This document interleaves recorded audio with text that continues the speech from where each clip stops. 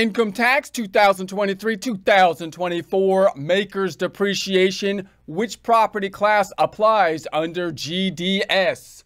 Get ready and some coffee because we need extreme concentration when doing income tax preparation 2023-2024. Most of this information. First, a word from our sponsor. Yeah, actually, we're sponsoring ourselves on this one, because apparently the merchandisers, they don't want to be seen with us. But that's okay, whatever. Because our merchandise is better than their stupid stuff anyways. Like this CPA thinking cap, for example. CPA thinking CAP, you see what we did with the letters? And this CPA thinking cap is not just for CPAs either. Anyone can and should have at least one, possibly multiple CPA thinking caps. Why? Because based on our scientific survey of 5 people, all of whom directly profit from the sale of these CPA thinking caps, wearing this CPA thinking cap, without a doubt, according to the survey, increases accounting productivity tenfold. Yeah, at least. Yeah, apparently the hat actually channels accounting energy from the quantum field ether directly into your head, allowing you to navigate spreadsheets faster. It's kind of like how in the Matrix when Neo learns Kung Fu, or at least that's what the scientific survey's saying. So get one, because the scientific survey participants could really use some extra cash.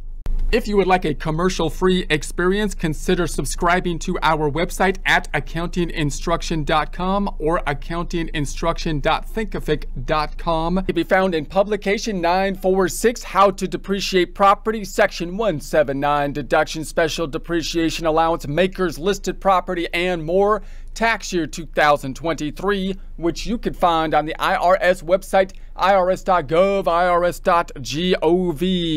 Remember, in the first half of the income tax formula, basically a funny income statement, most income statements having income minus expenses resulting in net income.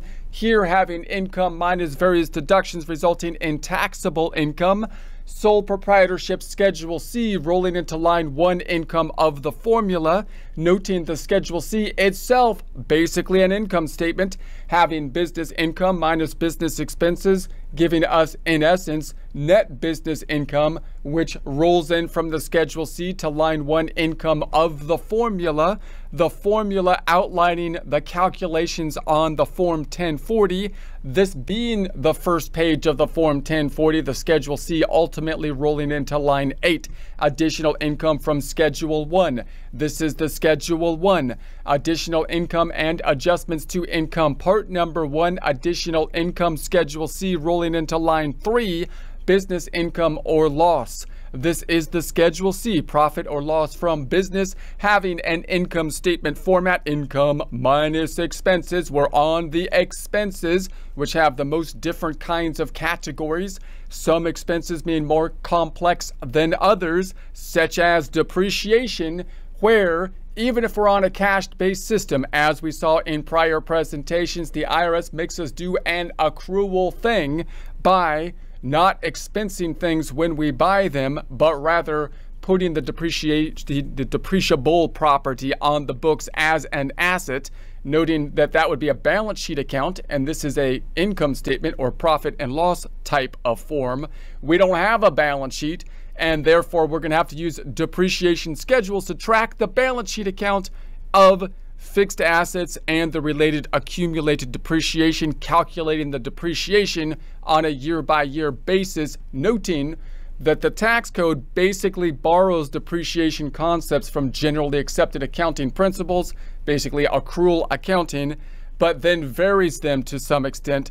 The biggest exaggerations and variations being the 179 deduction, special depreciation, which we talked about in prior presentations, which can be so large that you basically end up just expensing the thing that you purchased in the first place instead of putting it on the books as an asset, which kind of defeats the point of putting it on the books as an asset. But that's kind of how the tax code works. It's going to do a bunch of weird stuff because of different rationales and reasons.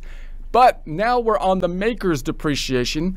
So the part of the depreciable property that didn't get sucked up by the special or 179, the part that will typically change from year to year is the 179 or special. You would think the underlying depreciation concepts of MACRS will stay relatively steady and constant, given that's the part that's more tied to generally accepted accounting principles. That's what we're looking at this point. So which property applies under GDS? So we had the GDS and ADS. The GDS is the most common type of depreciable property. It's so common that we probably don't even think about it that much. We just basically say MACRS depreciation, and that's usually kind of indicating GDS type of depreciation.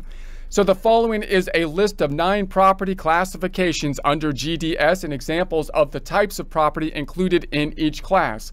These are going to be some of the more common classifications of property, remembering that for the tax code, we have less leeway than you might have under generally accepted accounting principles to determine the class of the property, which will then tell us how long we're going to depreciate the property over and the methods that we can use to do the depreciation calculations, such as straight line or double declining balance, with what kind of convention, like a half-year, mid-month, or mid-quarter convention.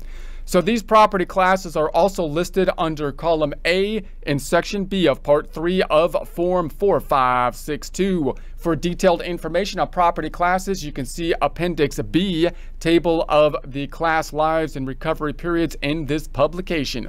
All right, so we've got the 3-year property. This is a fairly common type of property. It gives you in the class kind of what we would expect the recovery period to be, right? It's a 3-year property.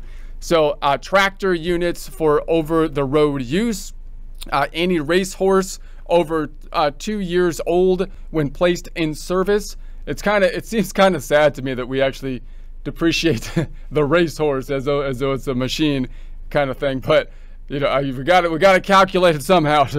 Any other horse other than a racehorse over 12 years old when placed in service, and qualified rent-to-own property defined later. So then we have the 5-year property. 5-year property, automobiles, taxis, buses, and trucks.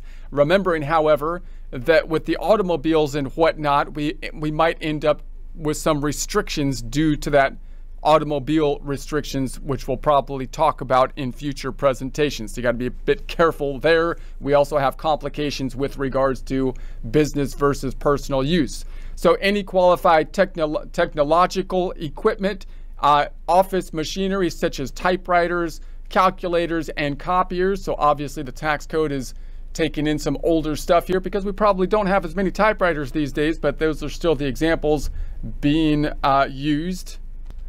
Then we have any property used in research and experimentation, breeding cattle and dairy cattle. So once again, the farming and whatnot is kind of a specialty area. It's not something that I am specialized in. A lot of different kind of rules to it. So if you are a specialist in that area, it could be a great specialty place to be. If you're not, you're going to need to do your research most likely there. Appliances, or don't take on clients that you're not capable of doing or want to do the research for if you're not going to do that. So appliances, carpets, furniture, etc., used in a residential rental real estate activity.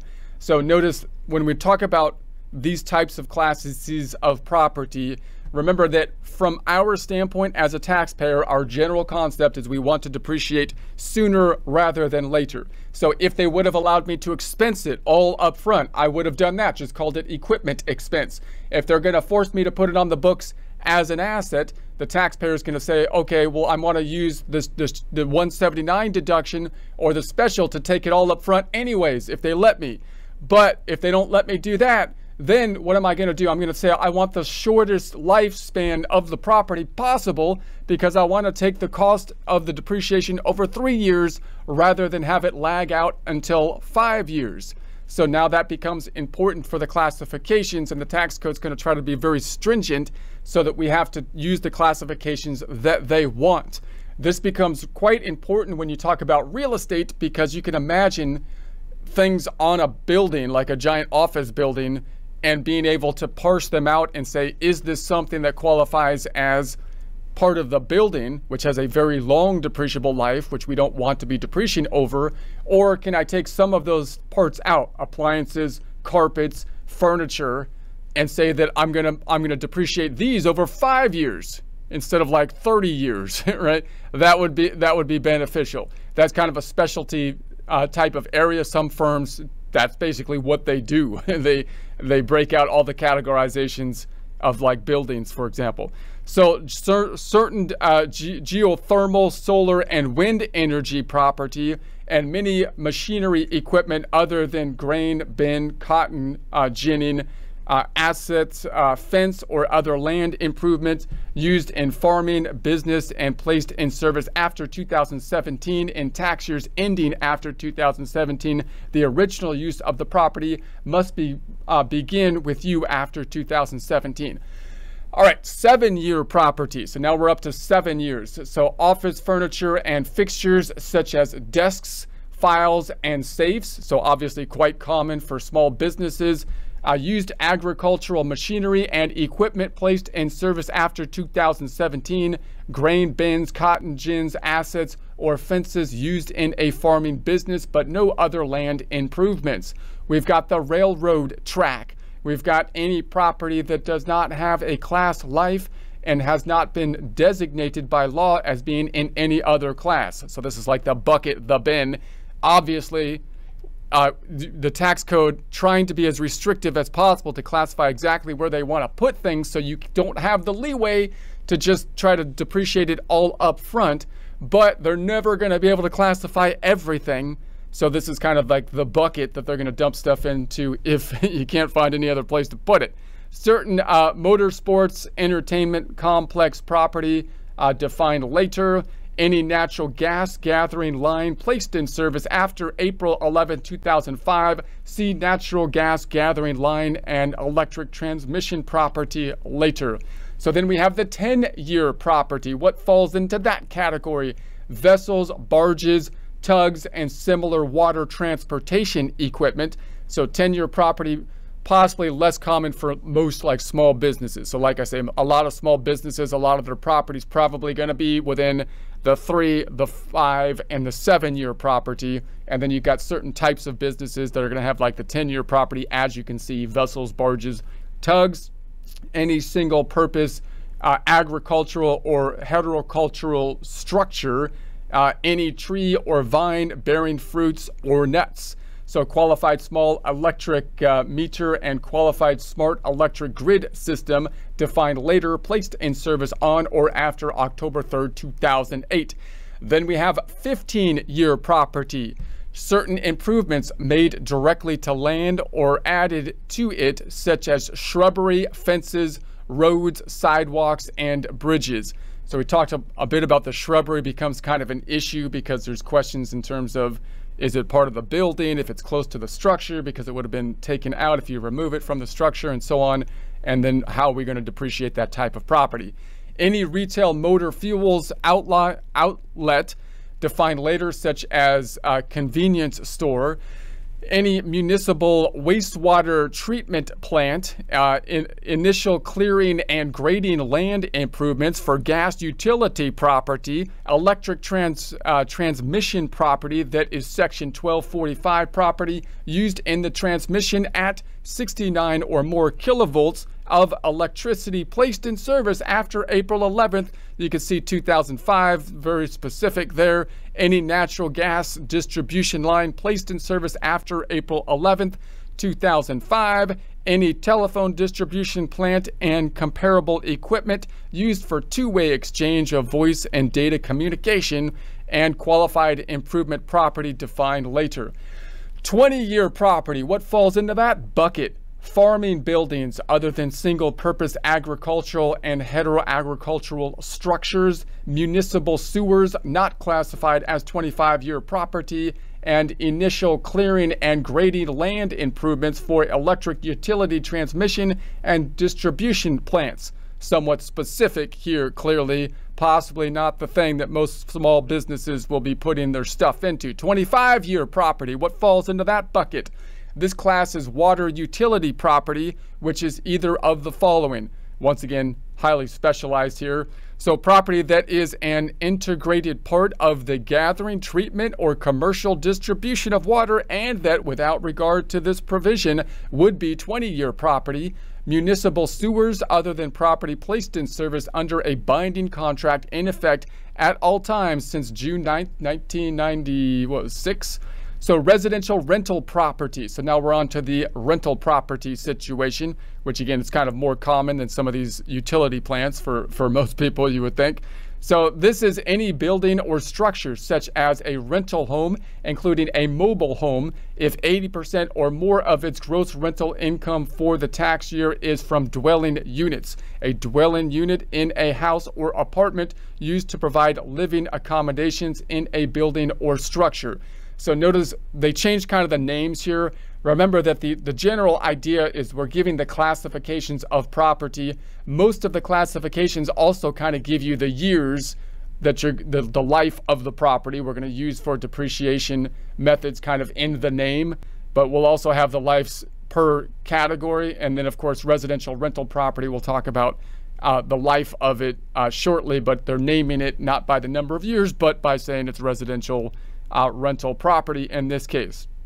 Okay, so it does not include a unit in a hotel, motel, or other establishment where more than half the units are used on a transient basis. So now we have this kind of question as to what is residential property. And when you're talking about a hotel situation, a lot of the it's short-term residence, so you're kind of providing more of a service in that area is, I think, the rationale or justification for the difference in treatment, whereas residential rental property like a home or dwelling then that someone lives in for more of an extended period of time, they're just using the property in that case, and you're not providing the goods and services. And we saw before when we saw the differences between something that might be reported on a Schedule C versus something that might be reported on a Schedule E.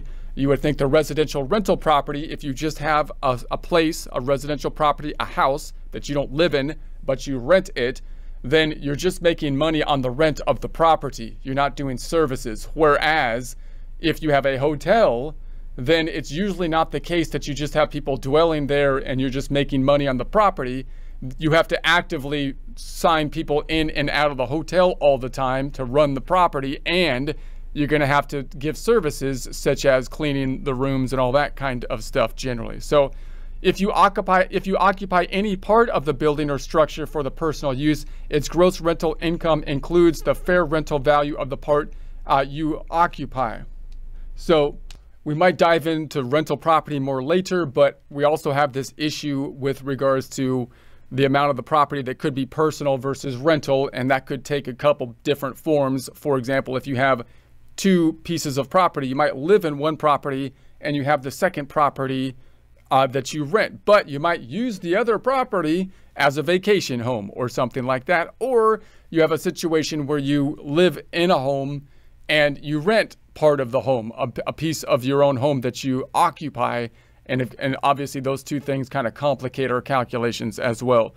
And that second one also complicates things, because the question would be, well, is the property you're renting more like a hotel then, or is it more like a rental property? Should it be reported on a Schedule C or a Schedule E? Is it subject to self-employment tax or not? Okay, non-residential real property. So this is Section 1250 property, such as an office building, store, or warehouse that is either residential rental property, that is neither residential rental property nor property with a class life of less than 27.5 years.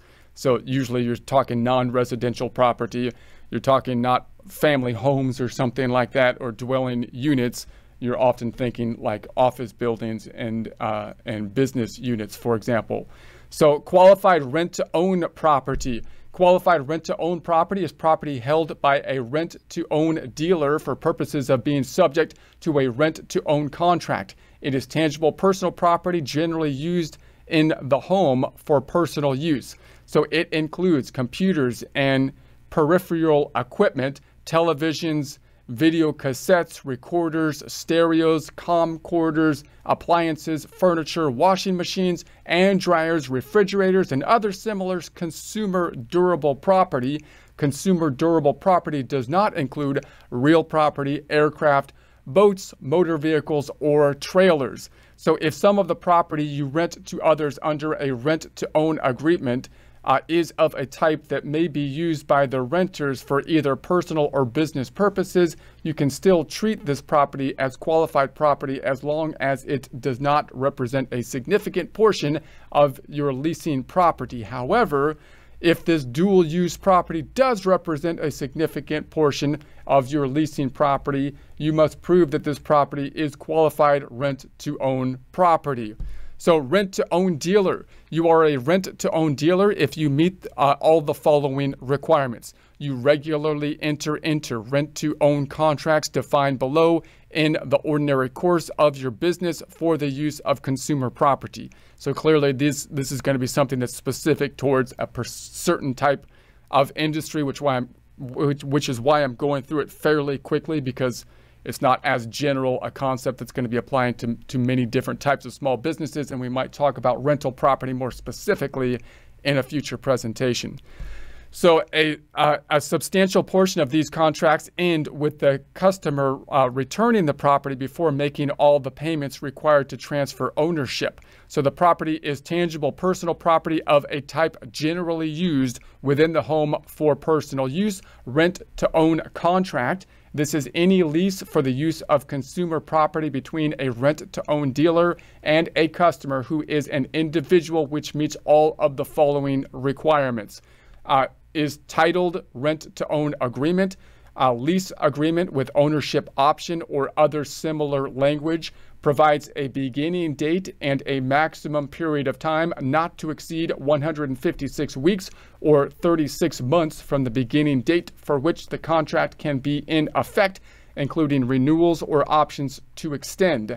Provides for regular, periodic, weekly, or monthly payments that can be either level of decreasing.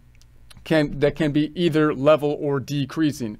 So if the payments are decreasing, no payment can be less than 40% of the largest payment.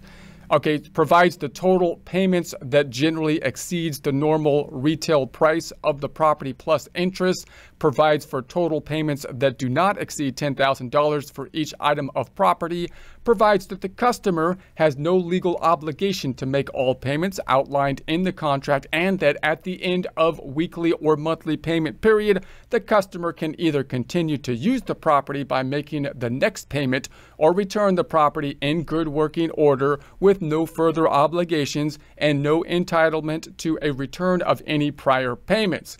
Provides that the legal title to the property remains with the rent-to-own dealer until the customer makes either all the required payments or the early purchase payments required under the contract to acquire legal title.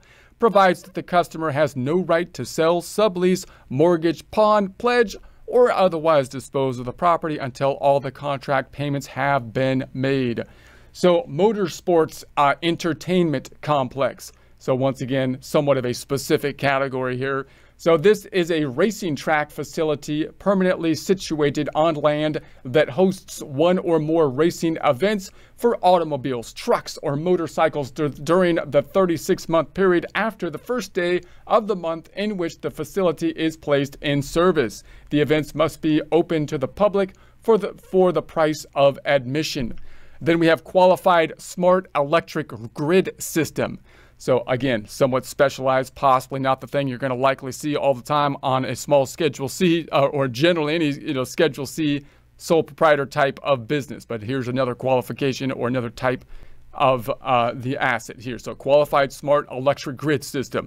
So a qualified smart electric grid system means any smart grid property used as a part of a system for electric distribution, grid communications, monitoring, and management placed in service after October 3rd, 2008 by a taxpayer who is a supplier or electric energy or a provider of electrical energy services. Smart grid property includes electronics and related equipment that is capable of sensing, collecting, and monitoring data of or from all portions at a utility's electric distribution grid. I'm not going to go into this one in too much more detail because that's pretty specific. Retail motor fuel outlet. So real property is a retail motor fuels outlet if it is used as a substantial extent in the retail marketing of petroleum or petroleum products. So again, somewhat of a very specific type of industry, not one you're often going to see all the time on a sole proprietorship. Qualified improvement property. Generally, this is any improvement to an interior part of a building that is non-residential real property, and the improvement is Section 1250 property, is made by you and is placed in service by you after 2017 and after the date the building was first placed in service by any person. So I'm going to jump forward on this one as well. Qualified smart electric meter. So a qualified smart electric meter is any time-based meter and related communication equipment which is placed in service by a supplier of an electric energy or a provider of electric energy services and which is capable of being used by you as part of a system that meets all of the following requirements. Again, somewhat of a specialty area, so I won't dive into the details on that one. Natural gas gathering line and electric transmission property. So any natural gas gathering line placed in service after April 11th, 2005 is treated as 7-year property. Once again, somewhat specific, so I won't go into a lot more details on that one as well.